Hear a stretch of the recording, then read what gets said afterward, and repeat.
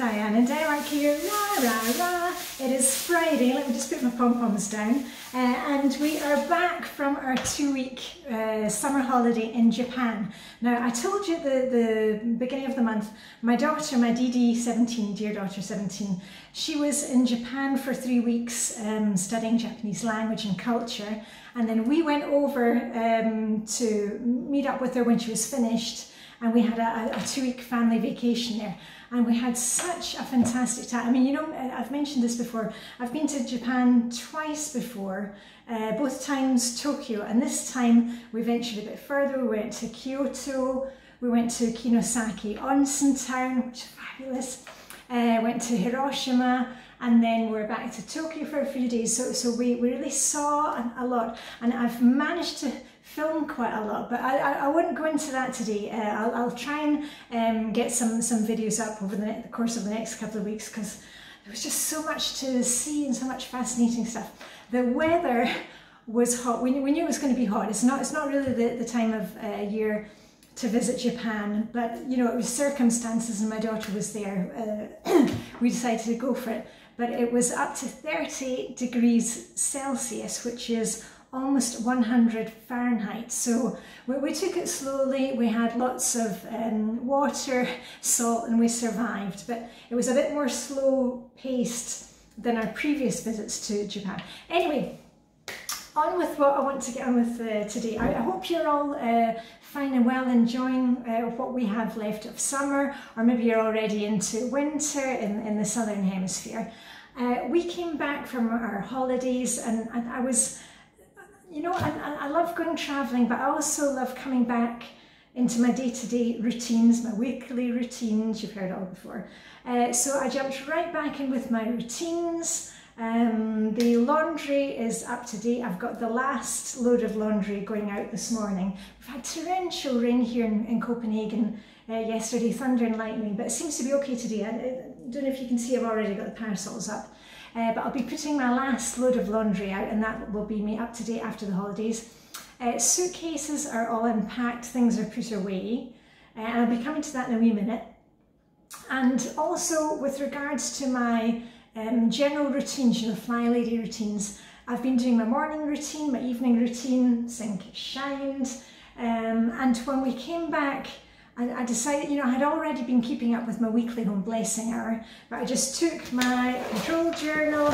I checked off, you know, which zone are we in. We're in kitchen zone this week, zone 2, and I've done vacuumed in that. And remember, when you're doing your weekly home blessing hour, it's not the whole house, it's just the main traffic areas.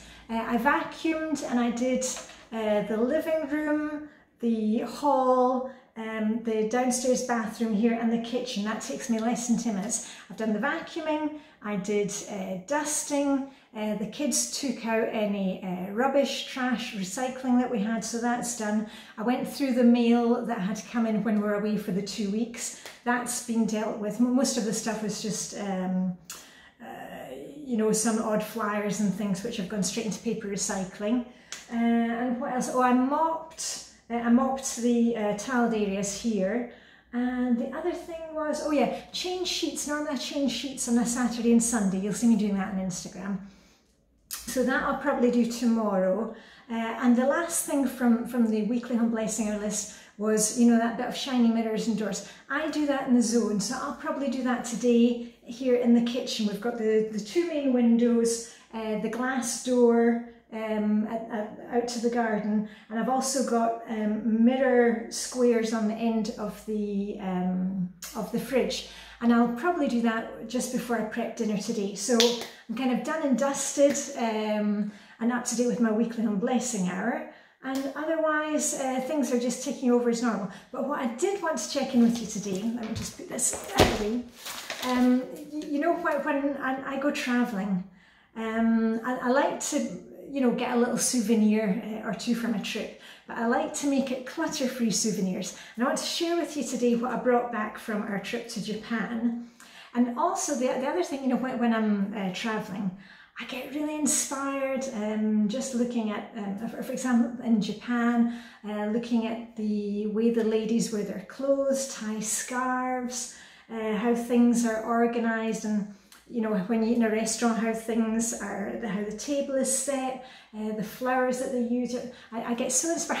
So when I come back from holidays, not only do I have my little suitcase with a few souvenirs, I also have a head full of ideas. So I'll be kind of sharing those with you as we go in towards the to the autumn. But anyway, on with what I want to show you today, which is the clutter-free souvenirs that I brought back.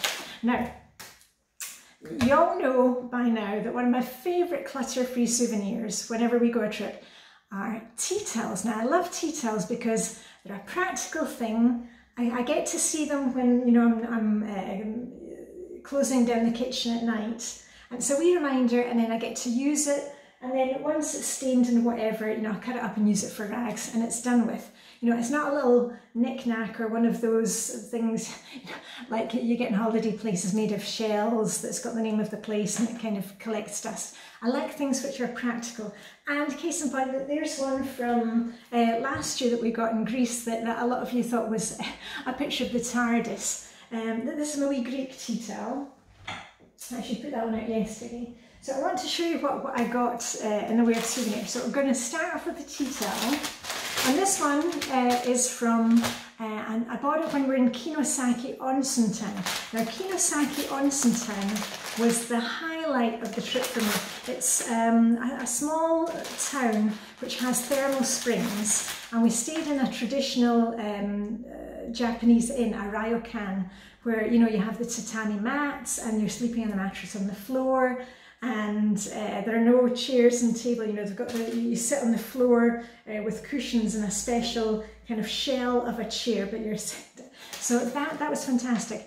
And they gave you a yukata to wear, you know, like the cotton kimono, and you would walk around the town. Everybody was walking around the town dressed in their yukatas, and you got a pass so you could try all the different spas of the town. There were 7 of them, and I managed to do all 7 of them in the 2 days that were there. Anyway, yeah, I'll be sharing video about Kinosaki Onsen Town. So anyway, my tea towel I bought in Kinosaki Onsen Town. Here we are.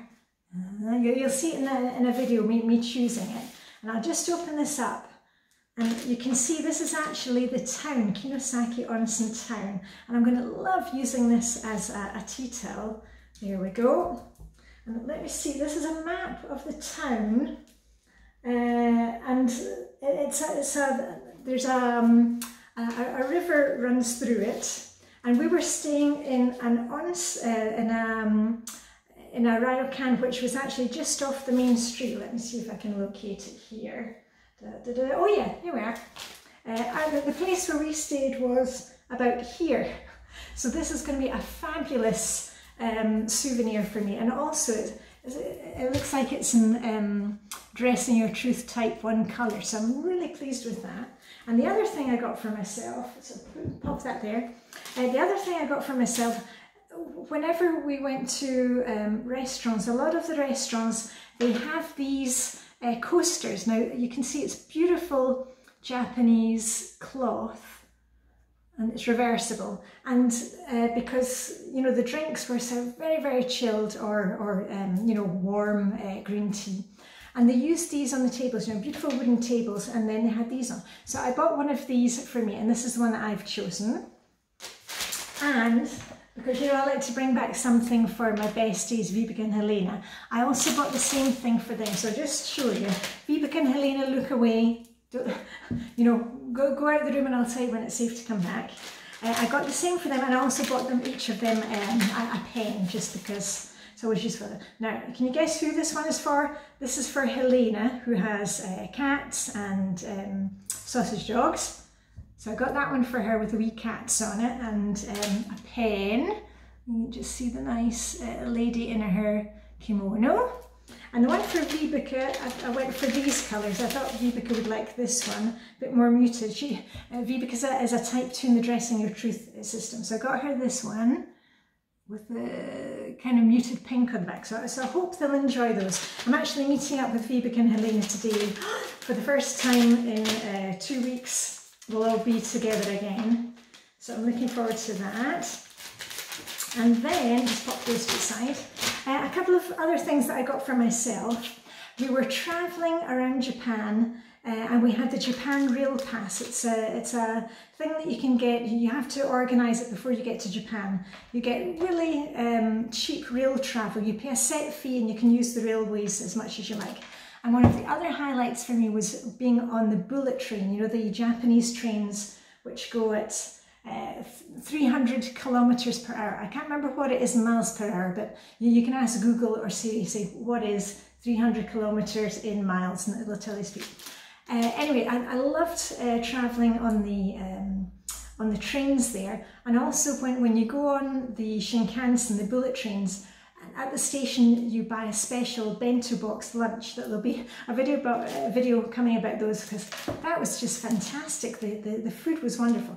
Anyway, what I decided to buy for myself as a wee reminder of going on the Shinkansen was a pen. And this is actually a Hello Kitty pen, because some of the bullet trains are actually kind of dressed up with Hello Kitty stuff. So here we are. Here's the pen, and you can see it's shaped like the Shinkansen train. And I took this one because, you know, Hello Kitty, Japan. There we are. And there's my pen. So that was a bit of a silly gift, but I'm going to enjoy using that, and it's a good reminder of the Shinkansen. And then we were in Hiroshima, and there'll also be probably a video coming about Hiroshima. And I chose the crane, and if you you can go and look up about Hiroshima and the peace movement and the cranes, but I decided to get myself a little reminder there. So I've taken a keychain, and I've taken one with the white folded crane, because we saw a lot of folded origami cranes at the Children's Peace Monument, and so that's going to be a nice reminder of that. And then the last thing that I got, the Japanese, they all have beautiful skin, and I had seen this shop everywhere. I wasn't sure what it was. Let me just see if I can remember the name of it. Yoyija. And we went in, and it was all face products. And I decided to go for these. I've had these before many years ago. If I just open it up, they're not very expensive. It's a little book, and it has these papers. Right? You've probably seen the oil blotting ones before, but these ones have a slight powder on it, and just like using a powder compact. And this one has got a slight pink tinge to it. I spoke to the lady in the shop, and she thought it would be best for me. And then what you do is, when you're kind of out and about, you can take one of these out. Let me just see. And it just gives you a lovely, there we are. And I'm looking very soft, and it just gives you a lovely sheer look. And that was really useful, because when we were walking around, it was like 38 degrees Celsius. I was not looking very calm and cool at all. So anyway, I'm pleased with those. And then, of course, the food in Japan. You know, I love Asian food. We ate so many good meals, and we also went, when we were in Kyoto, we went to Nishiki Market. Nishiki Market's like a covered couple of streets where you can go in and taste things, and there are restaurants, and there's cooking equipment, and there's fresh produce. And again, I'll try and put a little video together about it. And we tasted some different spice mixes, and we thought this one was absolutely fabulous. So we bought some of it, and I'm going to transfer this into a jar in order to keep it fresh. And we discovered that it was a spice mix that we had actually been looking for here in Denmark. I've mentioned that the kids have loved using this book by Jennifer Joyce, My Asian Kitchen. And this one was in one of our favourite recipes that my son likes to make, the spicy tantam spicy miso chicken ramen. We love this recipe. We have made it again and again and again. And one of the things I had said was to sprinkle with furikake spice mix. Now, we had looked for it here, couldn't find it. And lo and behold, what we bought, this is furikake spice mix. So that was fun. And it's actually mentioned in the ingredients at the end of the book.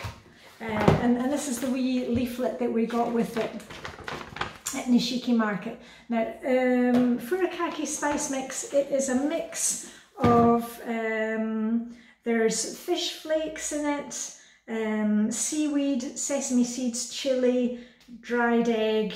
So it sounds kind of weird, but it's a really, really good mix. And we actually had it in a couple of restaurants in when we were in Tokyo, and they had sprinkled it over a kind of chilled cucumber salad. It tasted fantastic. So that was really good.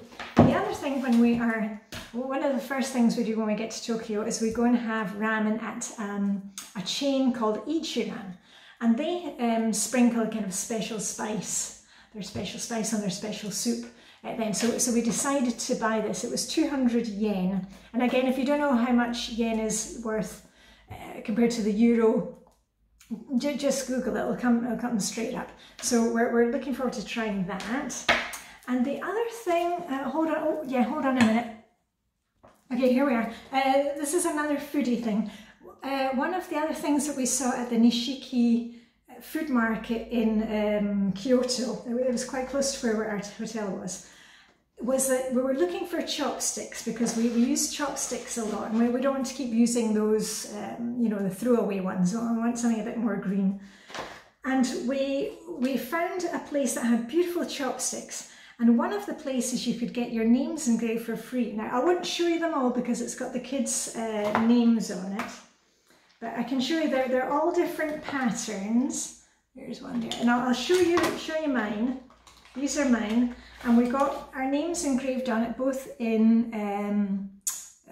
our names in as usual, and then in what do you call it, katana, in Japanese, one of the Japanese signs. So those are nice, and because there were 5 sets of chopsticks, we decided to get one for each of us with our names on it.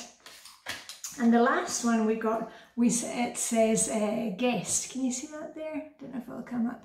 Guest. So we know that if we have a guest for dinner, they can get this extra set of chopsticks. So that was a really fun thing to bring back, and we actually used them last night when we were eating dinner. And the last thing, I tell you what, yeah.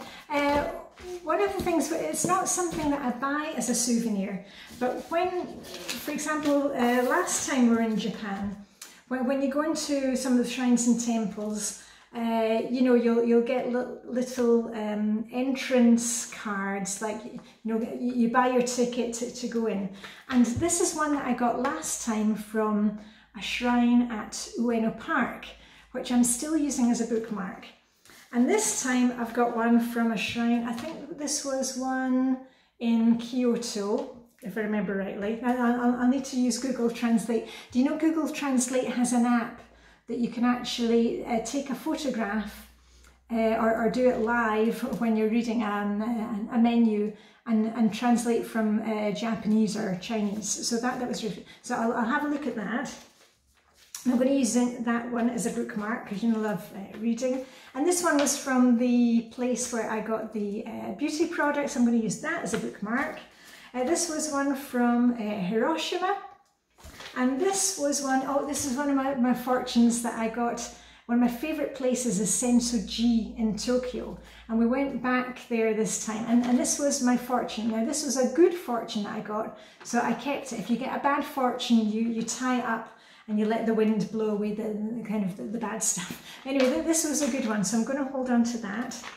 And my husband, when he's on holiday and vacation, one of the things that he loves is books. I mean, you've seen in our living room and in the dining room, we have so many books. They're not mine. I read books and then hand them on or take them back to the library. My husband loves books, that's his thing. And often when we're on vacation, he'll find some books. So here's a couple of the ones that he found. Penguin Book of Japanese Short Stories. I've actually read a couple of the authors in this one. And the other one, he had actually been wanting to buy this. It's called Tokyo Ueno Station. And we were staying at Ueno, beside Ueno Station at the end of our trip. And he thought it would be fun to buy in a bookstore at Ueno Station. but they actually didn't have it, so he ended up buying it in Shibuya, I think. But anyway, so he brought back some books, and I think some other ones. So anyway, a little bit of inspiration for you, hopefully. When you're on holiday, it doesn't have to be, you know, the big straw hat or the weird souvenirs made out of stones stuck together and shells. You know, it can be something that you're going to use it and then use it up and then, you know, or give it away. So it doesn't need to be a clutter souvenir that you come back with.